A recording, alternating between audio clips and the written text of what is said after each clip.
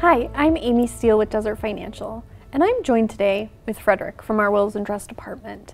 We're going to be talking about financial powers of attorney. Can you tell me what that is? Absolutely.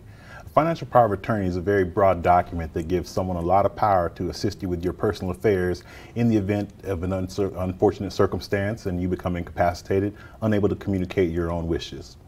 Your financial power of attorney, your agent, can help you with things like banking, real estate, retirement accounts, any other investments, and also lending institutions. If I'm married, do I need this document? Married couples can also benefit from the financial power of attorney because it again helps you in the event you're incapacitated for things such as any real estate that your spouse may not be on, any individual retirement accounts, and it also helps with government benefits. Are there consequences to not having this document in place?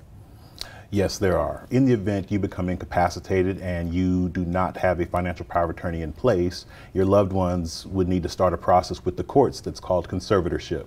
That can take a lot of time and a lot of money. Well, this was great information. Thank you for sharing with us today. Can you give me a quick recap? Again, the financial power of attorney is a very critical document in someone's estate plan, as it's going to help your family manage all of your assets in the event you become incapacitated. When executed properly, a financial power of attorney can assist you, your family, and save them a lot of time, money, and grief.